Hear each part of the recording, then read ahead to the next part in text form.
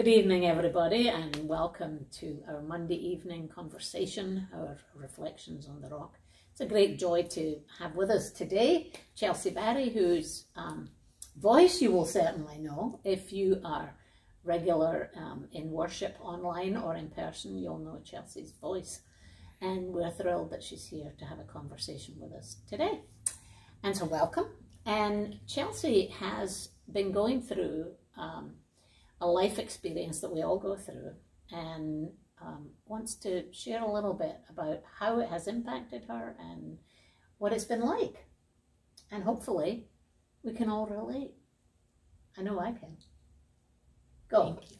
Thank you, Margaret, and thank you so much for having me. I just love it here, and I just love what you're doing, and the reflections that I watch each week are always, they always resonate on some level. So it's really cool to be here. So thank you.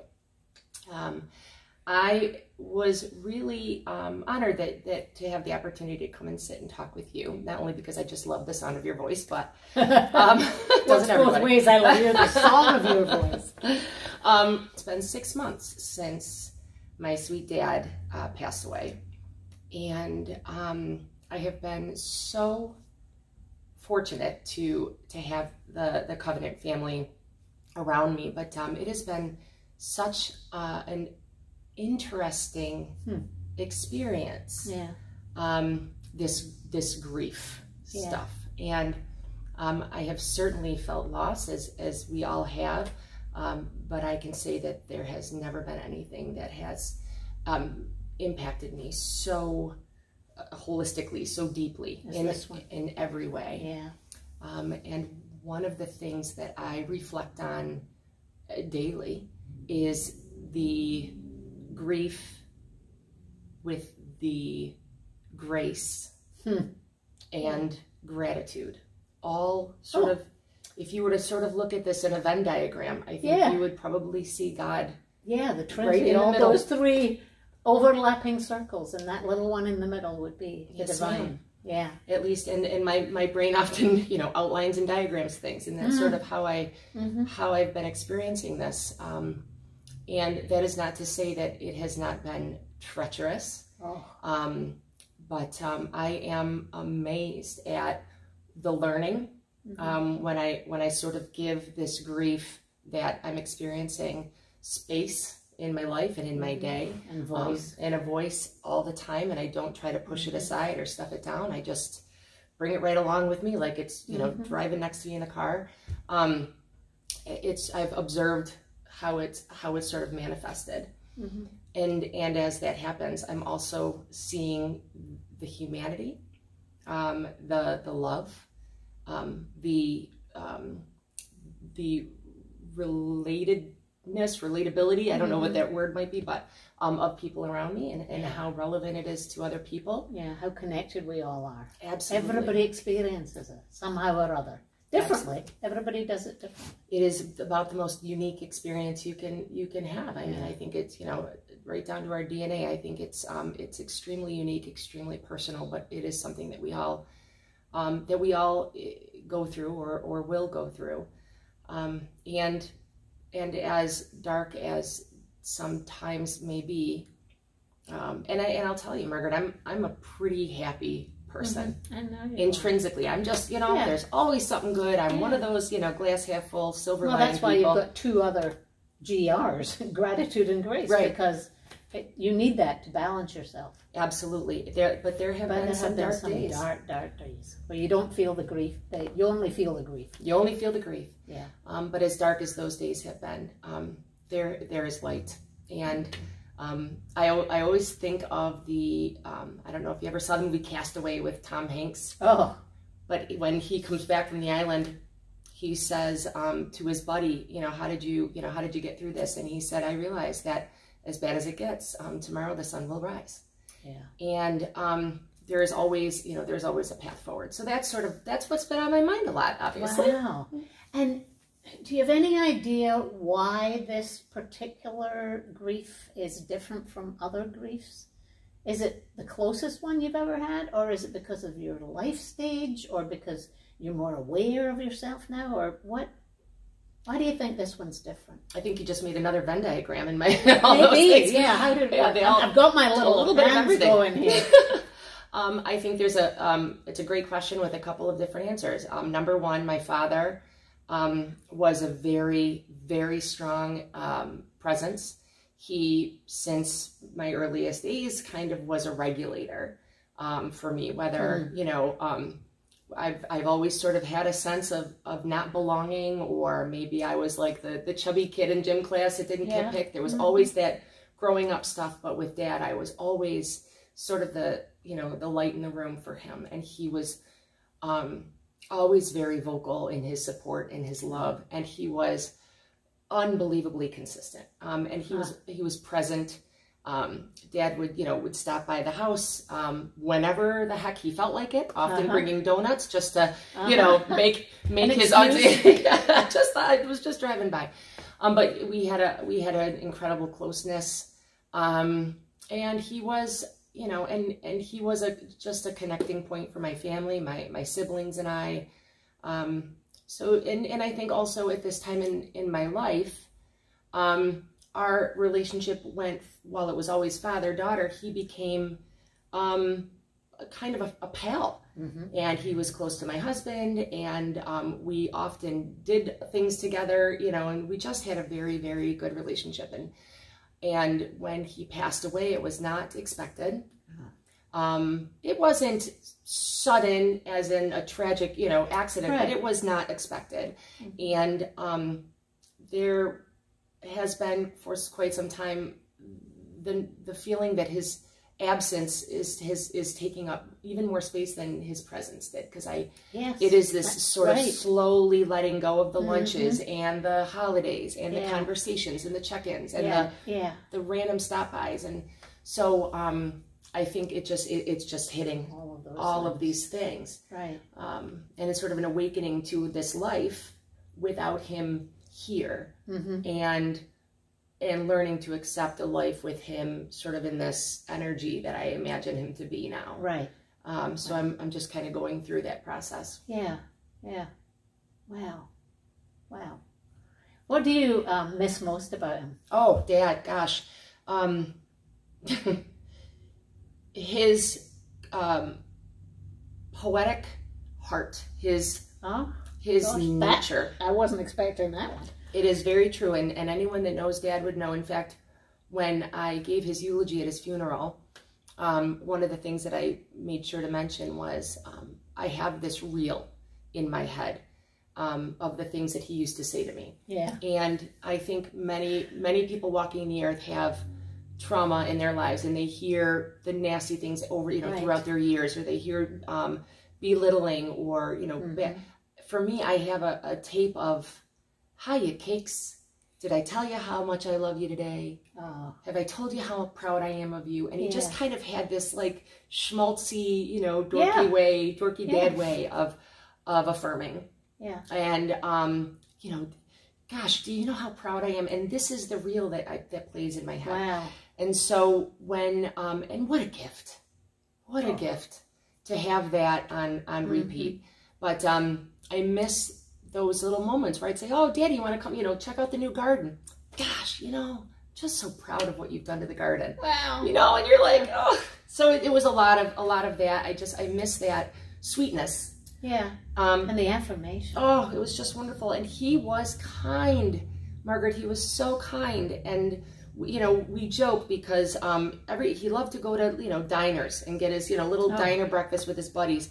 And we'd pick on him for flirting with the servers, but it was very, you know, "Oh, don't you look nice today? And what a lovely smile." And it was always a very authentic, kind expression to anyone. And he would always make you feel better. So I miss that. There's not a lot of people walking around that have that ability. And Dad was a master. Wow. And I'll tell you that after he passed away, I realized I did not necessarily have that trait that he had, at least not on his level, and I probably never will. However, one of the ways that I keep his spirit alive and I honor his spirit is by being more kind. to people. Yeah. And something that wasn't necessarily in my nature needed to be very deliberate at first, but now it feels a little bit easier. More natural. And I love the feeling of just being nicer to people. Yeah. It's kind of cool. Well, and it's much needed in this world right now. There's not a lot of kindness walking around there. I agree. Oh, you know, and again, I'm a work in progress, and I always will be. But that is one thing that I appreciate about his, you know, what he did for me and what he gave me was that ability. Right. Yeah. And so where is, in this Venn diagram, I was going to say Zen, well it is kind of Zen, but this Venn diagram, what ways have you seen the connection between each of these circles and God that you said was in the middle? Where have you experienced that? Oh, it is such an energy. What a great question. So number one is the grace that I see from others in the biggest and smallest ways. And I believe with my whole heart that God is love. God is love. I mean, it's the simplest way that I understand God. It's love. And so when I feel grace in the moments when I maybe don't deserve it, when I'm certainly not asking for it, when I'm not looking for it, it's just this little thing that happens. I think, my goodness, it has carried me through those dark days. Right. And growing up with a close relationship with God, the gratitude, I know how important that is. I know, I feel it in my bones. Yeah. And I want to be the grace that I hope to receive from others in those dark moments. Yeah. So, you know, I think it's just noticing. And I do believe that if you look for negativity, you will find it. You'll find what you focus on. That's exactly. Right. And if you look for grace, you will find it. And so this whole experience has set me on this path where I've become a lot more in tune to the good things that people do. Right. So that's been. And does it also make you attuned to when you see people suffering? Absolutely. There's a empathy. I feel like I've always had a pretty, you know, good understanding of empathy, but I think, you know, understanding this whole, just getting this whole perspective, knowing full well that if I'm having a really, really difficult time and I'm crying or I'm pouting or I'm silent, somebody could easily look at me and say, geez, what the heck is wrong with her? Somebody could also look at me and say, geez, it looks like she's having a really tough time. Maybe, you know, maybe I'll be nice. Yeah. And it doesn't hurt the person observing in either way, but it just isn't it a great thing to give somebody the benefit of the doubt. So that's been a little bit of a shift in my perspective. Yeah. Yeah. If that makes any sense. Oh, it makes perfect sense. Because you anytime I think that we're suffering, whatever it is, you know it when you see it in somebody else. Oh, and there's nothing that tugs on my, empathy, strings more than people suffering, truly feeling just sadness, especially when they are, in situations that are beyond their control. Although I still empathize with people that have made errors in their choices and feel sadness as a result. I don't think, it's not my place to judge you either way. But I do feel a tremendous amount of empathy. And I've also learned based on what I have felt most comforting when I have been the saddest, the words that people say, the actions that people take, has been a huge awakening because it's taught me what might be helpful when I see people. So it's just sort of been this really interesting circle and learning experience. And I'm grateful for it. I think my eyes are open to so much more. I am sad. I miss my dad. I wish he was here. There is nothing I would do, or nothing I wouldn't do, but he's not here. So, and I still am. Yeah. So I think grief gives us an opportunity to grow. Yeah. And man, it's a painful growth, but it is growth. Yeah. Thank you. Thank you for sharing all that. But I can't let you go without asking about music. Mm. You're such a singer for us all. And does music help in the process? Music is, music is the sound of feelings and emotions. It is poetry that dances. It is everything that connects me, and that sort of grounds me. Music is such a huge part of that, and that has been a part of my life since I can remember. I have on days that I feel, and I would tell anybody that is going through a grieving process, don't be afraid to listen to those sad songs. Yes. It's okay. So don't be afraid to cry and maybe have a moment of wallowing. Because if you don't give it that space, music can be the voice of that moment. The voice of the hurt. Absolutely. The voice of the grace and the voice of the gratitude. It comes, yes, either so way. Grateful.